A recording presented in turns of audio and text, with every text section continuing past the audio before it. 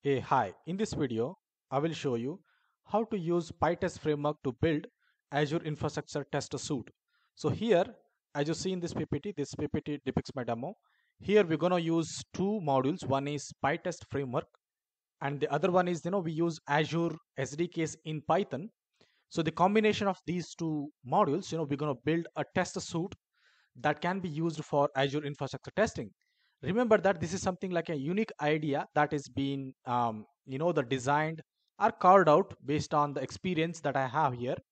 So now we will see how we can construct that here. So if you see at the diagram here, so we have a developers who actually works on Azure infrastructure, which could be using Terraform or ARM, or it could be using the CLIs, or even it can be SDKs based infrastructure provisioning. Now, once the infrastructure has been provisioned with using the CI/CD pipeline as infrastructure as a code, you need to have a certain modules or certain test frameworks which actually does the validation level, the testing framework. So that is something is been built here. So that source code will be kept in the GitHub repository. So the developers would be developing those test cases required for Azure infrastructure testing. We're going to use the GitHub actions to actually compile those test cases dynamically.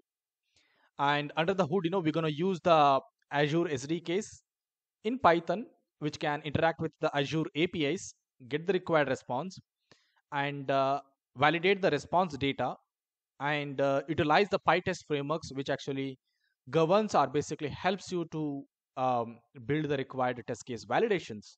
Right. So under the hood, so you are actually validating your test cases, like whether the test case is passed or failed based on certain situations. Right. All right. So we will show you like how we can do this from scratch to end. Right. And then finally we will show you the demo at the end. So as you see here, this is my GitHub repository where I have created this framework as a suite here. You can always use this repository and try to mimic from your environment side. I'm going to share this GitHub repositories link in the video's description. You can find it from there. So here, so I have cloned this repository in my VS Code, and from there we will see how I have designed this solution. So you can ignore the AWS test cases. Basically, I have also used the same framework for AWS infrastructure testing, and that is been I have recorded an independent video for that particular lab session. You can watch my another video where I have explained like how you can use the same for AWS infrastructure. In this video we will focus on Azure side. So henceforth you focus on Azure folders, right? So here I have created two folders called Azure test cases and Azure test executions. As the folder name says, Azure test cases and test executions.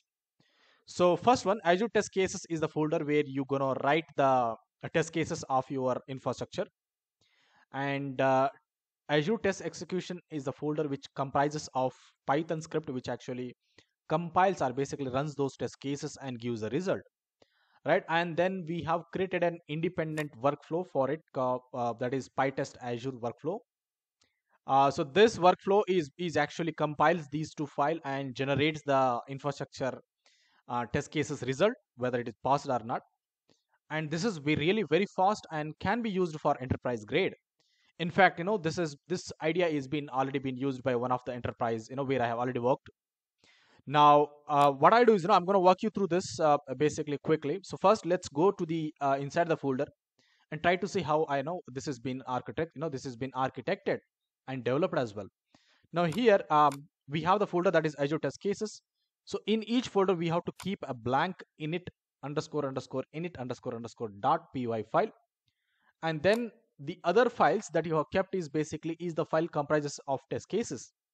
And you can actually write multiple files containing test cases belongs to certain categories. In the sense, you can group the test cases per files, and file is reserved for one kind of test cases. Here we are actually doing a very simple infrastructure test cases, that is just to check if the resource group is created or not, check if the storage account is being created or not with a certain naming convention and all, right? So this is very bare minimum test cases we are doing it here. Now resource group is a different context, and storage account is a different context. So that's the reason we have created a file with a name like Azure_RG_test. Make sure to give the file name which is in a particular naming pattern, which actually makes you enterprise standard as well.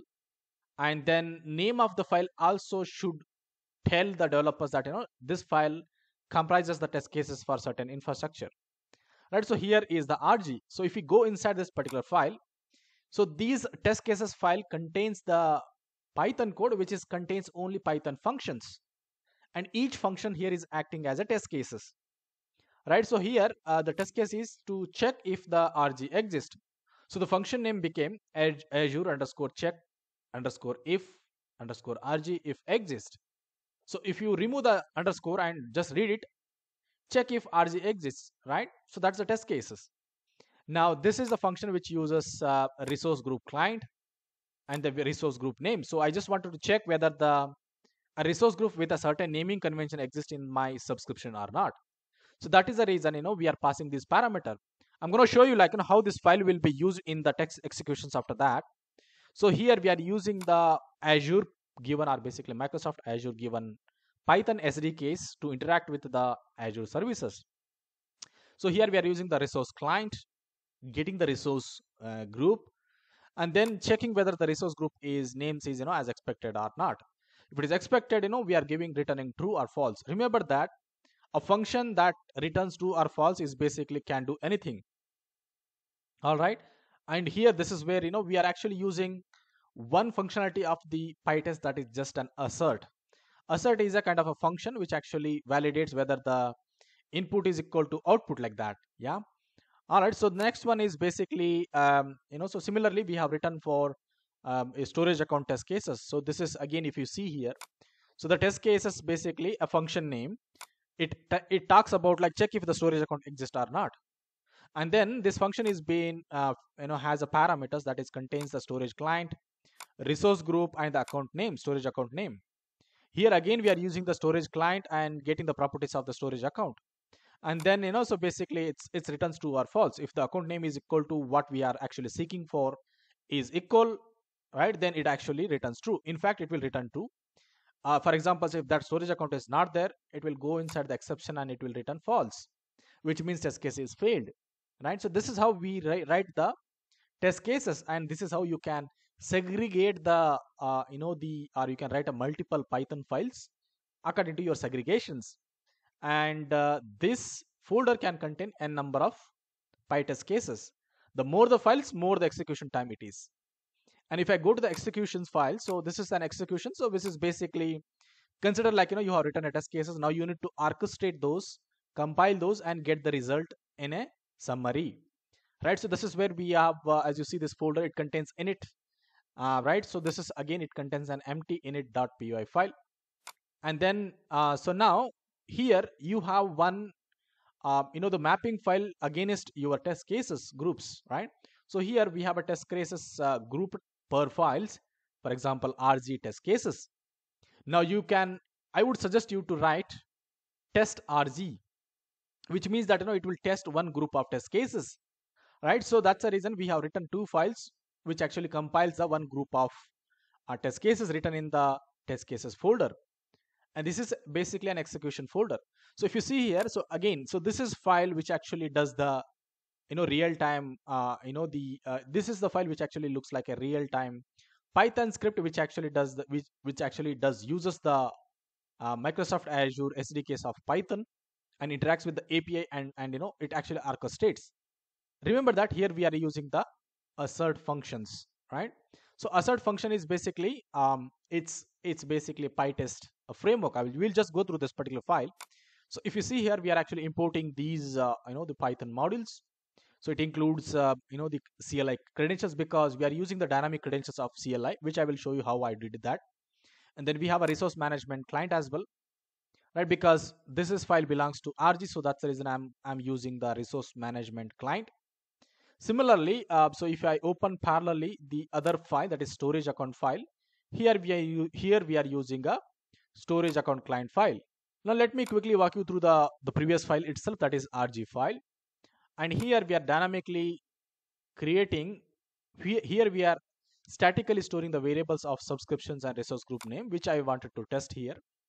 And then if you see here, we are actually importing the modules here. So the module is, so go inside this Azure test cases, get the file name called rg test. In that one, import this particular functions like that. Or you can always just stick with the import, just import complete file functions. You can also do that, but in this case I did explicitly, right? And then so if you see here, again, right, so we are actually um, elevating the existing CLI credentials by using this particular function, that is Azure CLI credentials. With using these credentials and passing the subscription ID, you can create a client.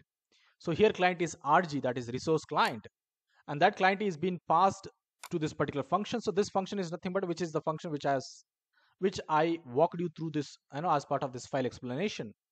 And then we are using the assert. So this is where the magic happens. Assert is in nothing but it's a built-in functionality of Pytest, which actually records what does this call has returned and matches with what is expected, and makes it true or false. If it matches to the expected, it marks it as a true. If it does not matches, then it will mark it as a fail. Very simple, the test cases compilations, right, with using the Pytest cases.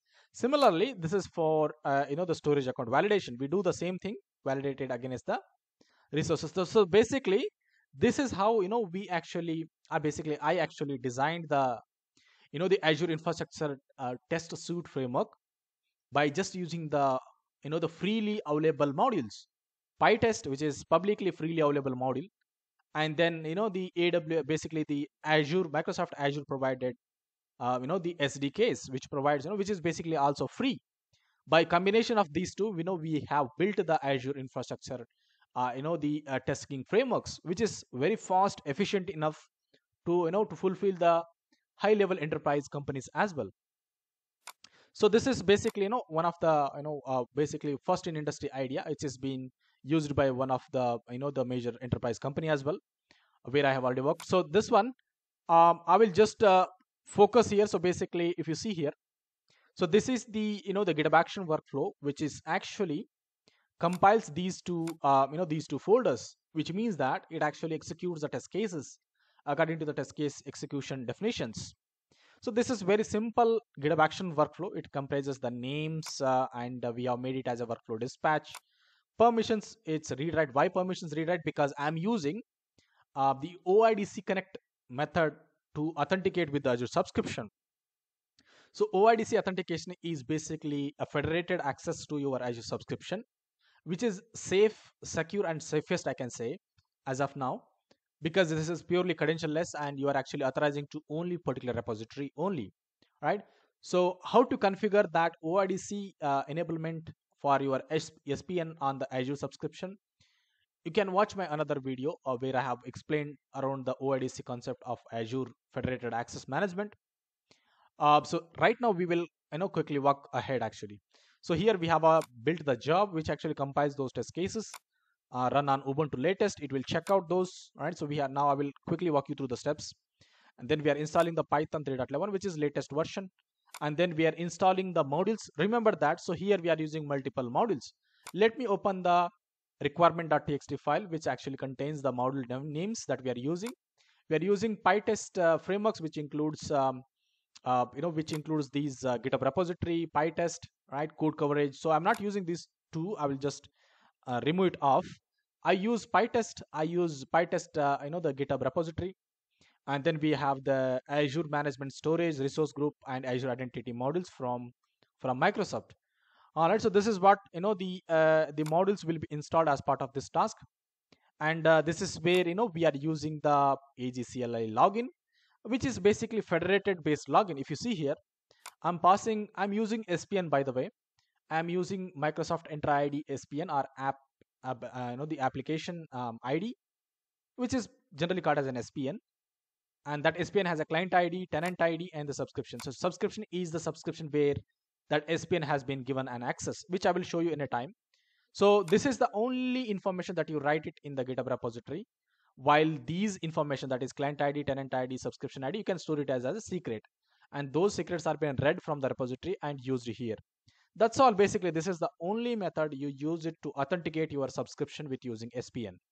And then I'm just running certain AGCLI command just to validate whether it has set the context properly or not, right? And then so that's all basically. So once the context is set, then you are good to go ahead and run the test cases. So in the test case executions, I said we are using Azure Python SDKs, right? So that Python SDKs will you reuse the credentials set in the context of this particular GitHub runner, right? And then it actually runs the test cases here. So the test cases, if you see here, so how does that test cases are getting compiled is basically this particular task. This task, it actually does the CD to this particular path, that is Azure test cases, and it just say like Pytest. You enter Pytest with these parameters. That's all basically. It actually, if you see here, we are passing the Azure test cases. So we are not only just doing a CD to this particular path, and being within that path, we are running the Pytest command with these parameters, that is coverage equal to Azure test cases and coverage report in the XML, which actually generates a nice view of test case executions in the GitHub Actions itself. Yeah. All right. So that is how this GitHub Action workflow file is been written, and this is very simple. Okay. So let me commit this particular change which we did. So I will call it as a demo change, and then I will commit this to the upstream basically. So I will sync it to the upstream. Upstream is nothing but this is where it will sync it here. All right, so now it is been synced here. If you see here, now before I run this particular GitHub Actions, I would like to show you some the pre-configurations that I did it on the my Azure subscription. So this is my Azure subscriptions. I will go to the Microsoft Entra ID here, and then we go to the manage. Inside this we have the app registration. So in this one I have an SPN created called test SPN Rekhu. And then so here if you go to the secrets, certificate and secrets, in this one we have created a federated configurations. So this is the federated configuration which I did it here. So if you see here, so this is points to the my repository, that is cloudquicklabs Pytest. Branch name is main, and then so then it automatically identifies the issue, that is GitHub Actions, GitHub user context, and that's all. So basically with this configurations, so your SPN is now equipped to be authorized from the GitHub Actions. Remember that federated access is only supported from GitHub Actions only. Now this SPN is being given an access to the subscriptions. Okay, so now if I go to my subscriptions, and if I go to my so if I go to my subscriptions here, let me go to the subscriptions, and then on that subscription I have given the contributor access to that particular SPN. So if I go to the role assignments, so the SPN which I am using as a federated, so this has been given as a owner access. So yeah, this is trusted one, and I have a full control on this SPN, so that's the reason it is owner access has been given. But in your case you can give it as a reader access, because in Pytest cases you do only reader access. All right, so now I will go ahead and try to do the demo of the particular Pytest cases.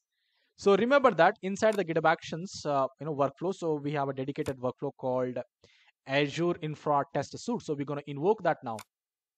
If I go to the GitHub Actions here, now we can try to invoke. So remember that before I go to this, run this, the test cases or this test case execution pipeline, let me show you the infrastructure that we are testing. So if I go to the RG here, go to the resource group. So if I go to the resource group, that is basically a demo RG. So this is what we are testing. So in this demo RG, I have a two resource. One is storage account. The other one is Azure Open AI Service Instance. We are just checking whether this resource group is exist and this particular storage account exists. So if I go back to the code here and go to the test case executions in the storage account. So I am giving the the parameters. If we go to the particular, so I'm giving the parameter that is storage account name and resource group name. So I'm just checking whether those are exist or not. So our test case has to pass 100%. Let's see if that happens by running this particular workflow. I will go to this particular workflow pipeline and call that on a main. Remember that you need to call it on a same branch that you have configured in the OIDC credentials.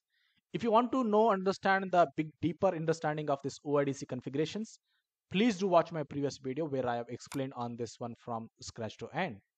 Now I have run this particular the workflow file which is running. Let's have a real watch here. So if you see here, it's currently installing the modules that we have requested in the the txt file. So before that, it has checked out the code. It is currently doing the AGCLI login with using the federated access. It has logged in, and the run command it has done. So basically, what does that mean is basically, if you see here, so there is an error. So why does that error happen is basically, I have removed the, the certain modules, right? So that module is supposed to be there. So that's the reason it is throwing the error. Let me, revert those changes back, and we will again rerun here. So I will do that quickly. So this is basically updated. So you can actually ignore this particular file, particular change. So I did it, deliberately, because to avoid the errors and to do a certain changes as well. So let me rerun it. If you see here, right? So what is that it is complaining is basically it says that.